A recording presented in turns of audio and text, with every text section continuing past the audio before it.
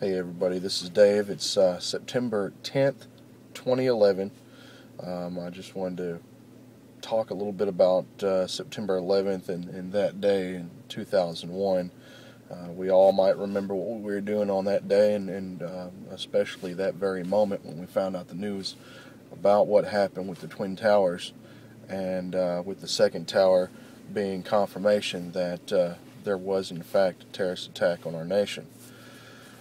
Tomorrow marks the 10th anniversary of September 11th and the terrorist attack that took down the Twin Towers and killed thousands of people and affected many families, many lives around the globe.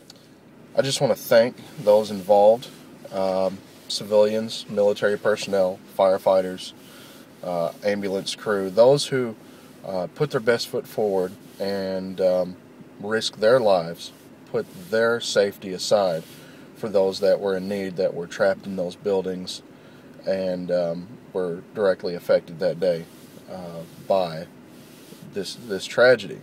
Those people, in my eyes and in everybody else's, I'm sure, are heroes. No matter what part they took in this, whether it be the efforts of saving a life by running back into those buildings, knowing that the risk was great and the probability of making it out was slim. They put forth their lives to save another, and that's what this nation is all about. Everybody who was affected by the Pentagon bombing, the Twin Towers bombings, and all the terrorist attacks since then. Fort Hood is one of the most recent ones, and I just want to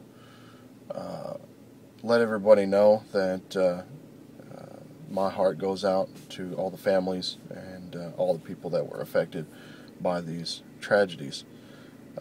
Much of my family was in the military. I've never served in the military myself, so as a civilian, I definitely would like to give my gratitude, my thanks, and my appreciation to those who serve and give their lives for our freedoms and for our nation and all the people within it that love this country, that appreciate this country for what it was founded on and what it is today. We're on shaky ground.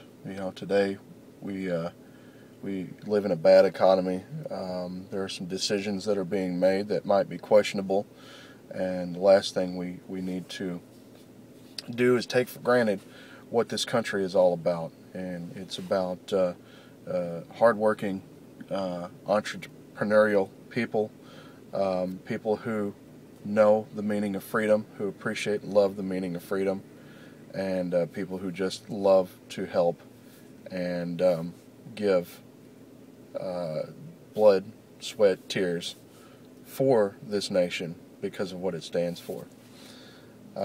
So don't let anybody tell you that terrorism isn't a real threat, because it is.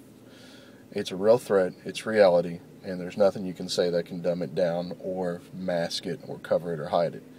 It is a threat. It's always going to be a threat, and we always need to stay on guard.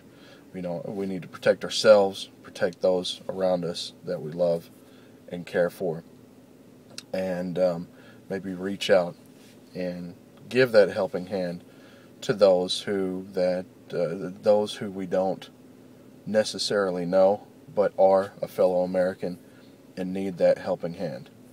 Because that's what it's all about. It's about bonding together as Americans, as people, as human beings, and doing the right thing.